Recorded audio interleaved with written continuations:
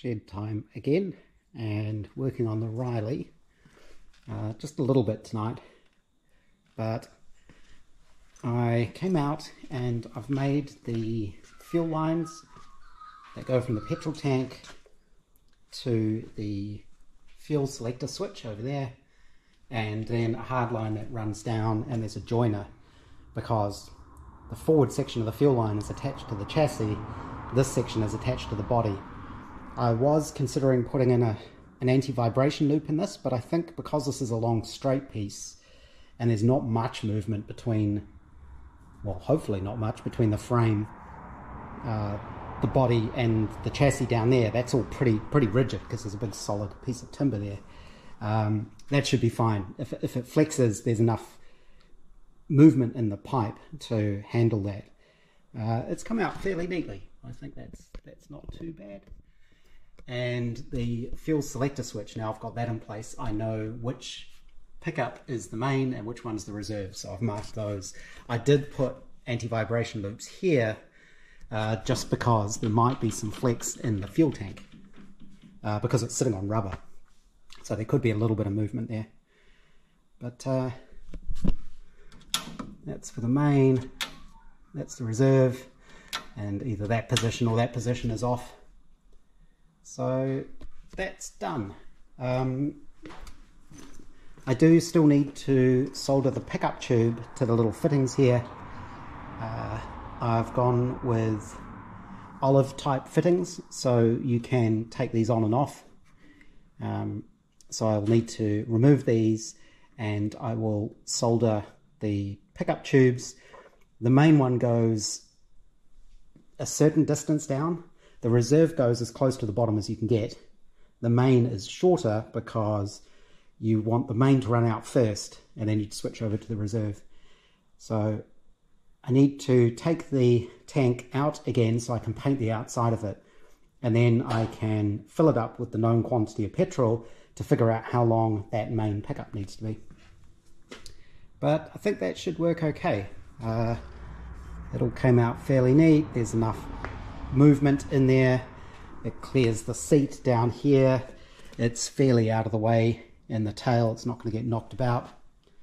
I've also found out about the lights.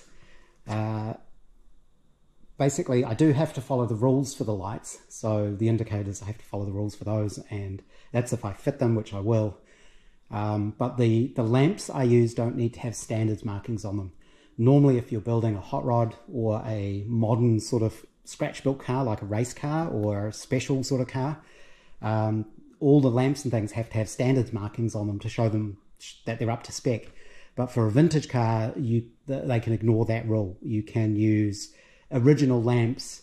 You can even use original lamps with modern bits in them, apparently. So these should be fine because they're just fairly simple bulb holders. I've been looking at some suitable lights, which I'll probably get from the Vintage Automobilist in the UK. Not cheap. It's probably going to be about 500 New Zealand dollars, probably $600 by the time I get them here for lamps. But they've got period lamps, reproductions with dual bulb holders, with like an amber bulb and a clear bulb, so they will mount on top of the guards here. I don't fancy my chances of being able to find two good original vintage ones and enough other ones to be able to modify. Just parts like that are getting so hard to find now, so I think it's worth just buying the reproductions. The other thing I do need is a high stop lamp, and that's not a low volume rule, that's actually a standard New Zealand warrant of fitness rule.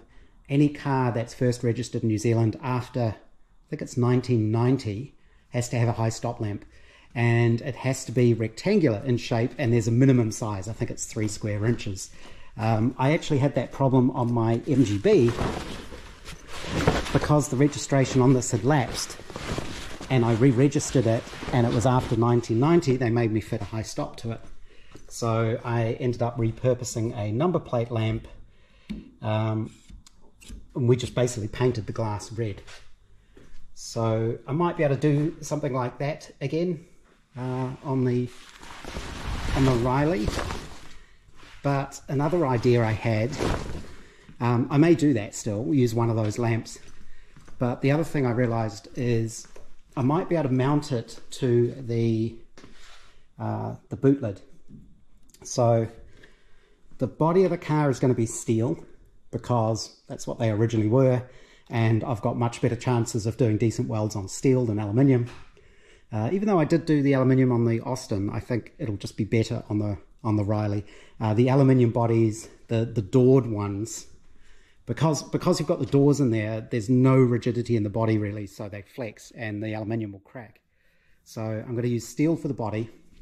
It's also easier to paint, but I'm going to use aluminium, I think, on the door skins.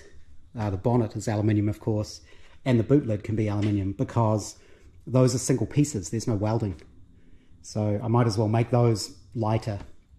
I actually already did have an attempt at a door skin from aluminium based on my pattern, but I think I got too much shape in that one. I think that's a little over curved, but there's not a huge amount of shape in that, so it should be fairly easy to make another one of those, or another two of those, of course. That'll make the doors a little bit lighter as well. And I've forgotten where I was going with that. But if I make the boot lid, even though there isn't really a boot, out of aluminium, I could build in an integrated aluminium housing. So like a little fared-in thing with the high stop in there, so you won't really see it. And I might be able to make it quite low profile, I think, because you look at modern cars, some of them, you know, it's just a strip of LEDs. So I may be able to make something that's actually quite unobtrusive. And, you know, it can mount here. This is pretty much the highest point of the car, and that should meet that requirement. Tail lamps, there'll be brackets that go on there, and I think I should be able to arrange it. I need to check the rules for this. The front lamps obviously have the amber indicators. I do have tail lights. Where did I put those? I can't actually remember where they are because I cleaned up, so now I don't know where anything is. They're probably up there somewhere, but I have got a set of modern reproduction taillights, little round ones. I'll have to check and see if they've got matching amber ones, because then you could just mount, you know, a pair, red ones and amber ones. If not, I think I should be allowed to make the rear red lamps flash to act as indicators. I'm pretty sure that would be allowed. In which case, I think what I need to do is you would have relays on the ground for those lamps. So you normally have power going to them for the tail lamp and the stop lamps, and I think if you interrupted the ground, you could make them flash. Maybe something like that. I've also been looking at switches, and from the same place I can get a nice, it's sort of a toggle switch, or not like a paddle switch. It's a long paddle with a indicator bulb in it, a green indicator, so that meets that requirement of having to have that indication that the blinkers are on. They also have a similar switch which is clockwork, which look pretty interesting. So it's got a little paddle and you turn it and it winds up a clockwork mechanism, and as the clockwork unwinds, it causes the lamps to flash, and eventually it turns itself off. They're self-cancelling. I don't know though if those are, if you can cancel them by hand. So, because otherwise, obviously, you'd turn the corner and your indicators are still going for, I think they flash for about 20 seconds, 17 seconds, something like that. And it's a bit unclear if you can manually cancel them. But otherwise, one of those might be quite nice. I don't know what the quality of them is like. I think originally things like that might have been used in early MGs. So they look a bit like they could go wrong. So I think I'll stick with the solid paddle mechanical switch. Interestingly, on the page where they sell all the switches, they also sell this sort of switch. I'm guessing it's probably not branded Hella, but it looks like exactly the same switch. So there's always still that. I could use a toggle, but I think the paddle is a bit more in period. So I think that was where we were at. Headlamps, again, you use relays and just a simple switch to switch between high beam and normal, the dipped beam. Petrol tank. The other thing I need to do before I can start painting the chassis, and this is why I've got these guards out, these are old ones that have been modified from original Riley guards, is make the brackets that clamp the guards in place. And I have some pictures of originals, so I think I've got a pretty good idea of how to do it. There's I think it's normally cast, there's a sort of boss that bolts on here, 2 bolts, and the guard stay drops through it, through a hole, and there's a nut on the bottom, and that's what locks it into place. So I need to make one of those there. Then for the rear one, it's kind of going to depend on what style guards I want.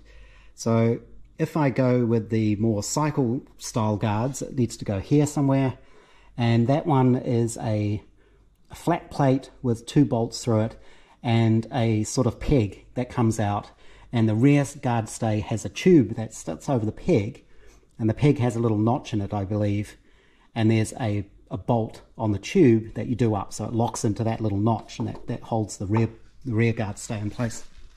I believe the guards were removable on all of the cars because people used to race them. So depends, like I say, what style guard I want. I quite like the longer, the sort of long straight ones. So they come up here and they just come straight down, a bit like the what I've got on the Austin, in which case I'd need a stay down here instead. So I have to have a think about that. You know, what sort of guards are better. And then apparently these are notorious for rattling around, so you'll see a lot of cars with a diagonal brace. They'll use like pieces of steel rod under tension that go across here, but it gets a bit tricky, of course, because you have to clear the headlamps. So I'm not sure. The guards will be up kind of like that. So I'll have to see exactly where I can mount those stays, and it kind of depends on how far back the lamps are, because I think those rods normally attach to this somehow. So if I do that, I may need to move my lamps back. The lamps are in about the right position when they're, on mine it looks like they're right when they're sort of in line with the shock absorbers there, the dampers. So this one you can see is, which means I would have to shorten my little arms here, but that's pretty easy. You know, I can easily drill more holes in these, make these shorter. I believe they should be shorter anyway.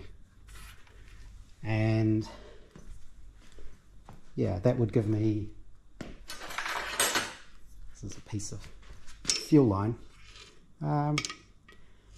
Actually, if they're on the front there, I might be able to get away with it.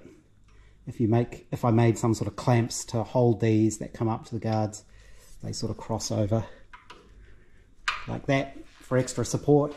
I've seen other cars, I think one of them up here has just a thing bolted, a bar bolted right across the front.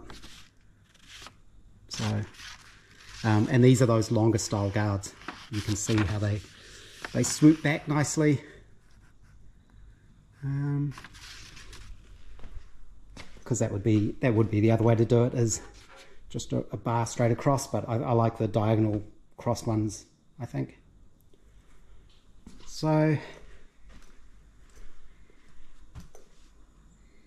I guess take out the petrol tank, paint it, and then I can bolt it back in place to do a test fill. And actually I could do a complete test start off the engine running off the fuel tank then.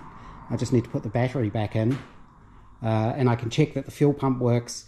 I did briefly consider having a rubber hose down here so I could put a fuel filter in there, but I think with SUs like this, I believe the accepted wisdom is you don't have a fuel filter before the pump, because if it ever blocks up, you'll burn the pump out. And I do have a fuel filter after the pump, and I think these pumps are fairly resistant to crap going through them. There is a sort of strainer on the input line, I believe, in here. I think it's in there. There's a little mesh thing. But being as this is a new tank, there's not going to be bits in it anyway, hopefully. So yeah, that's where we're at. I do like how those have come out. They're nice and neat and out of the way. And vintage looking, I guess.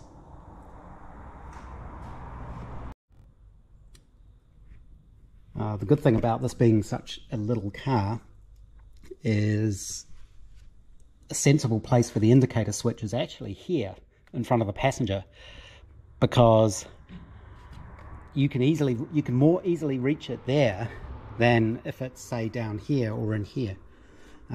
The high beam switch can go up here, because then it's nice and out of the way, and it sort of follows that line. I tried to keep a line. There's like a curve through here that the gauges are mounted on. So yeah, the indicator paddle toggle thing can basically go here. I think that'll work quite well. I just have to make sure it clears the clock winder. I suppose it could go here as well. I'll have to get one and see how big it is. If the paddle won't fit there, then I can use the toggle. Yeah. I wonder if I need a beer holder.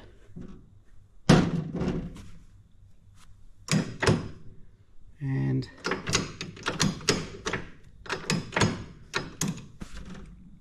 that's so that's fuel pump, magneto off, and then over here the charge, side and tail lamps, and all lamps. I did wonder if it was possible to make one of these positions dip beam and then the other one is high beam, but I think it'll just be easier to have another switch. So there we go. Oh, that's the choke. The other thing I think I will do, I think I've mentioned this before, is I will turn the steering wheel around.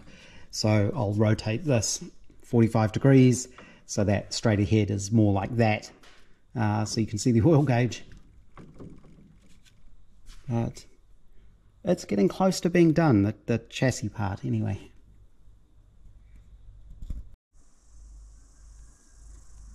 I'm out in Little Shed for once.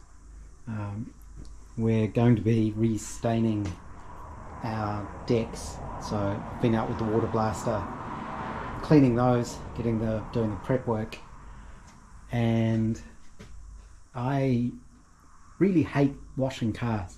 It's just not something I enjoy at all. So I had a look online and did a little bit of investigating into these snow foam cannons, and I ended up buying a Chemical Guys one. It seems to be well rated. It's very well built. It's all brass. It's quite heavy, and I got some of their snow foam stuff. And since I had the water blaster out to do the decks, I thought I'll give it a try on the cars, and it actually works really well. It depends what sort of product you use in it. I used their cleaning solution, which is what, honeydew. It's got quite a nice smell. It's an interesting smell. It smells like melons or something. So I gave it an initial clean with that, and I did also buy one of their washing mitts, which is just a microfiber glove. But like I say, I'm too lazy to really do that. And I'm also too lazy to really dry the cars off, which you're supposed to do. You're supposed to work a meter at a time and clean it all off with water and then dry it all off carefully. What I ended up doing is I did the first wash with that honeydew stuff with the foam. It makes really thick, good foam. Sprayed that all over the cars. I then used the water blaster without the foam cannon to wash all of that off. And then I used, I think it's just Armour All, like a wash and wax, which you can also put through the foam cannon. So I did that. So I just sprayed on another layer of that foam and let it sit for a bit, and again just washed it off. I didn't bother drying anything, and it's actually come up reasonably well. The bonnet always looks crappy because I'd repainted that. But head gardener's car, which gets zero love and was filthy, looks a bit cleaner, which is good. I'm impressed actually at how well it worked. I didn't think it would be that good. I think it depends a lot on what the cleaning products you're using are in it. And this one is a pH neutral one. Apparently you can get, I think it's alkaline, which will help break through grime and stuff a little bit better, so you can use those as well. The neutral ones I think are meant to be safer for the paint. Not that I really care about the paint on the Landy or the other car there. So no, it's good if you're lazy. I really need to go and have another go with my polishing thing on the side of the Landy. The paint's all scratched up, and the last time I had a go with that, I've actually left more swirls in the paint than I took out. I don't think you can see it on the camera very easily. Again, I'm not too bothered, but it's worth playing with it just to see. So the reason I came out here was to take this stuff back over to Big Shed.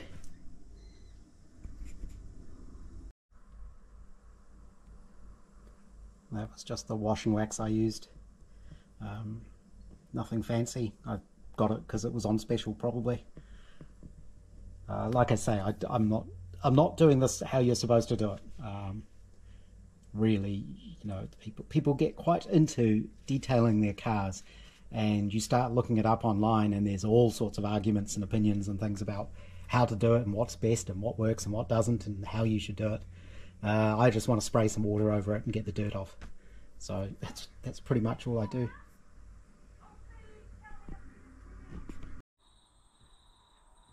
I'm up behind Big Shed near the new little shed and the water tank with a giant erection. Basically,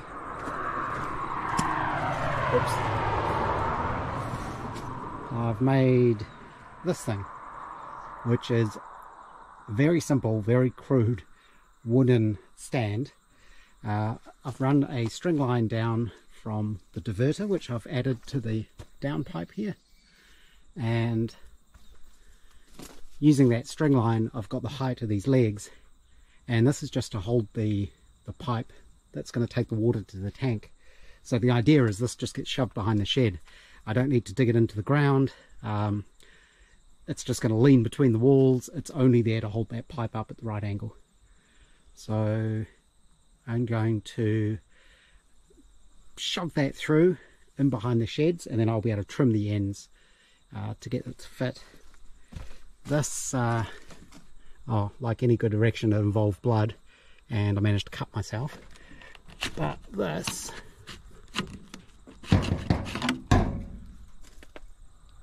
is the little diverter, so the water comes down the pipe, and some of it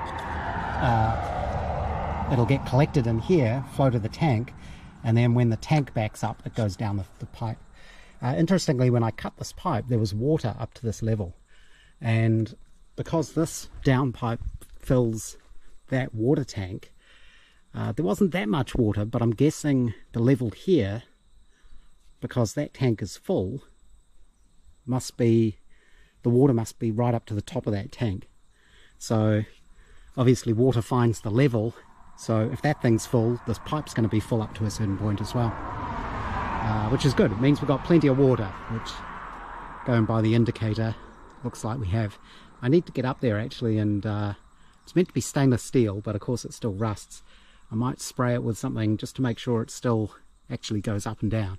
I wouldn't want it to get stuck and then we run out of water and we don't know. So this is the diverter. This pipe will just sort of push over that pipe. I'll just put a hose clamp around it. But let's get this shoved behind the shed. Have the frame in place between the sheds. Just use some supposedly UV proof cable ties and a bit of a flex hose to drain the water into the tank. This is a fairly loose fit, so there's room for air to get out as the water goes in. Hopefully there's enough room for the air to get out, otherwise it'll just pop the hose out. And on this side, again, there's the frame. It's just kind of jammed in between there. It was actually a bit tricky getting it in. I had to use another stick to bend the middle in to get it past the back of the thing. I'm sure I've scratched the back of this to heck, but that's okay, nobody will see it. And then I need to get some little saddle clamps, and I will rivet this to the side of the shed, and I think I'll also need a clamp for this, because now I've cut it, it's a bit floppy, so I'll look for a couple of clamps for that. I don't think I've got any, but they're easy enough to get. And I need to push this a bit further onto here. Of course, this black pipe comes on a big roll, so it takes a while for the curl to come out of it. But I think once it's sitting in the sun for a bit, it'll straighten out and hold its shape quite nicely. So this is probably only going to need 3 or 4 clips along here, and I'll just drill through and pop rivet them in and just seal the edges. I think that should work fairly well. And we may get some rain to test it out. The weather's supposed to be good, that's why we're looking at staining the decks tomorrow. That's why I was washing them today. But so hopefully it'd be nice if it rained a little bit overnight so I can test this, but not so much we can't stain the decks tomorrow.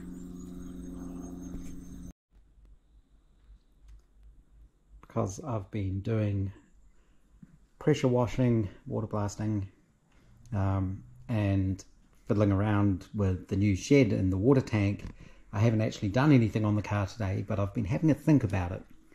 And something I said in the last film made me think about the aluminium and doing the body in aluminium and if it would crack or not.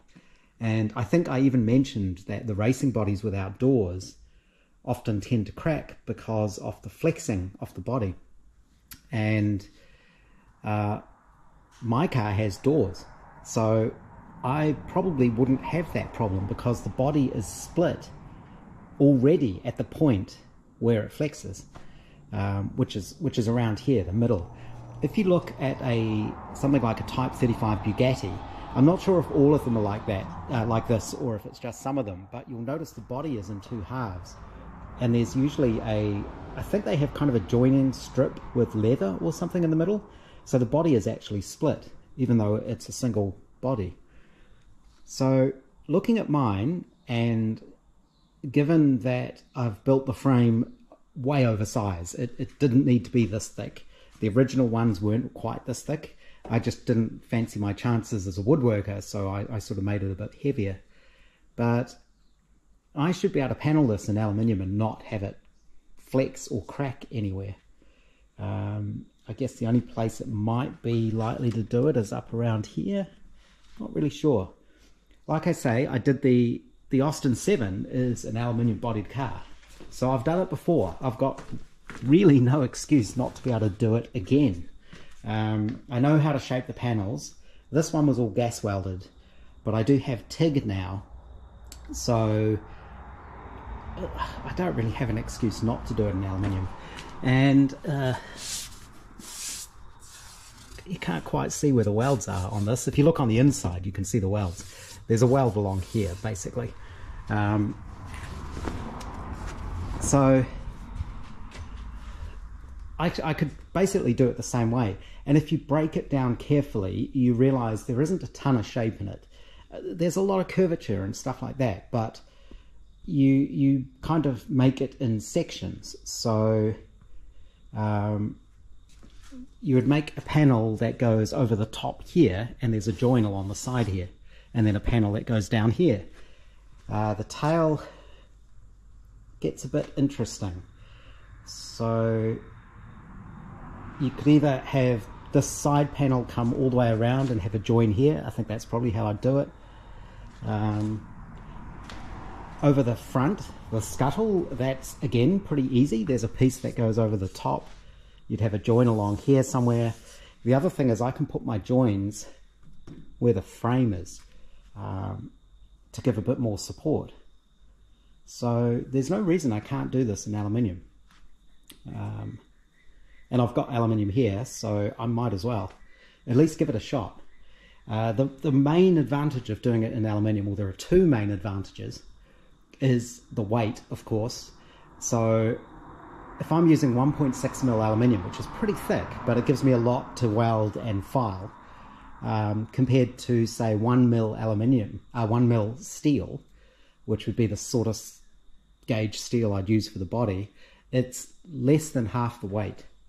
And I think a full sheet of aluminium, which is 1200mm by 2400mm, which is, I think it's 2.8 square meters, is 13 kg. So not that heavy. And using Fusion 360 and the CAD model that I've got off the body, which is what I used to come up with the frame, I basically drew the skin, designed the skin, and then built the frame that would fit inside it. And that's how I came up with the templates to build the timber. And I was able to use Fusion to do a fairly rough surface area calculation. And not counting the doors and the boot lid, there's, what was it? About 2.54 square meters of aluminium in the body. So that's less than a sheet of aluminium. And that kind of makes sense. I think for the Austin we said it was 3 sheets of aluminium to make the body, but that's because you have to cut odd shapes out of it. So you need more to be able to cut the pieces you need. So again, that kind of matches this car. It's a little bit bigger, but that should match. The body on the Austin 7, I did have it written down up here how much it weighed, and I think you can still see. So the skin on the Austin 7, which is aluminium, was 13 kg. So basically the same weight as a single sheet of this stuff. The second advantage of aluminium, of course, is I don't need to paint the inside of it. I'll only need to paint the outside, which is a heck of a lot easier, because if I made it out of steel, I'd have to paint the inside before I put it on the frame, and that's been worrying me a bit. If I make it from aluminium, I can attach it to the frame, and because I don't have to paint the inside of it, you just then mask off the inside parts, and I just have to paint the outside. So I think that's what I'm going to do. I'm going to try and do it in aluminium. It's been ages since I've gas welded aluminium. Like I say, I did it on the Austin 7. I'm not sure how good some of those welds are. The penetration's not very good. I do have a TIG machine now that will do AC welding, so it will do aluminium. I think I just need to practice. And if I can get some decent, good, solid welds, 1.6 is reasonably thick material, so there's plenty there to hammer and file. I should be able to get away with it. So that's kind of where I'm at with this at the moment. But yeah, 2.5 square meters seems about right. If you sort of rough it out by eye, you probably round that up to 3. Add a little bit more for the doors and the boot lid. The bonnet's separate, but it seems kind of in the ballpark.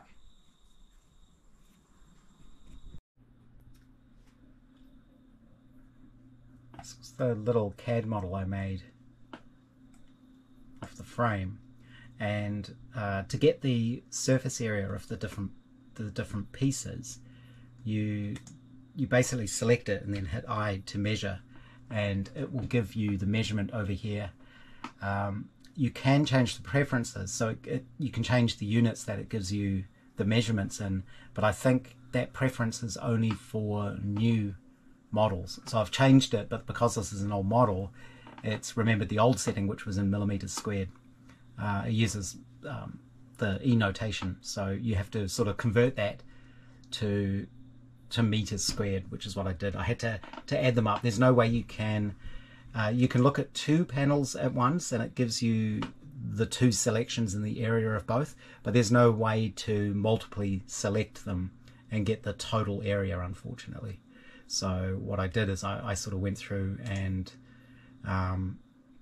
individually figured them out, wrote them down into a little file, and then added them up afterwards.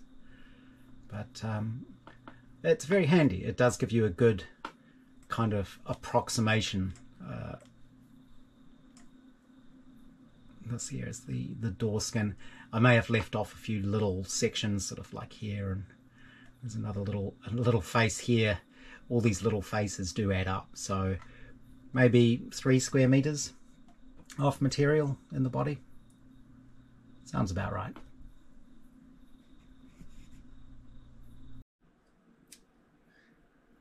It's not so much Riley content this weekend, mainly because I've been doing other things. We are restaining all the decks around our house, so I spent a lot of yesterday water blasting, and today we were actually doing the staining.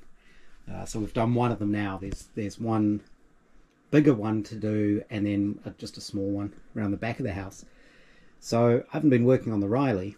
I've just been having a beer and catching up on some YouTube films and just watching Randall's latest one. And he was talking about rubber band powered balsa aeroplanes, and I remembered I've also got one that's sort of half built.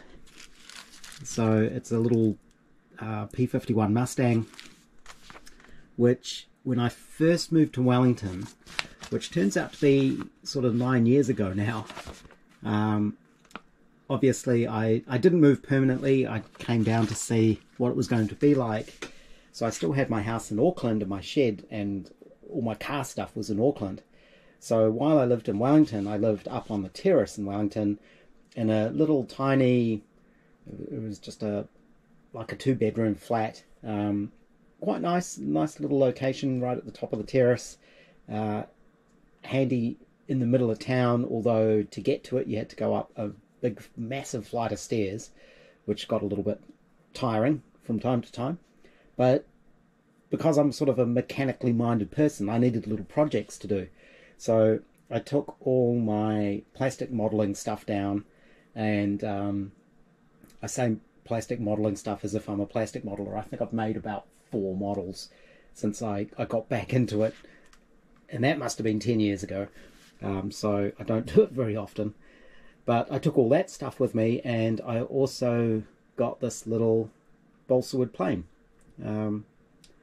and was building that, and then ended up buying a house and moving all my stuff down and getting back into car projects.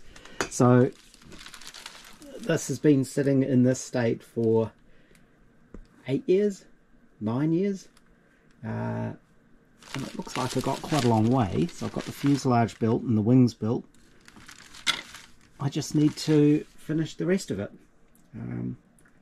So yeah, I thought that was interesting that some of us old car people seem to have very similar hobbies. Yeah, just an interesting little observation.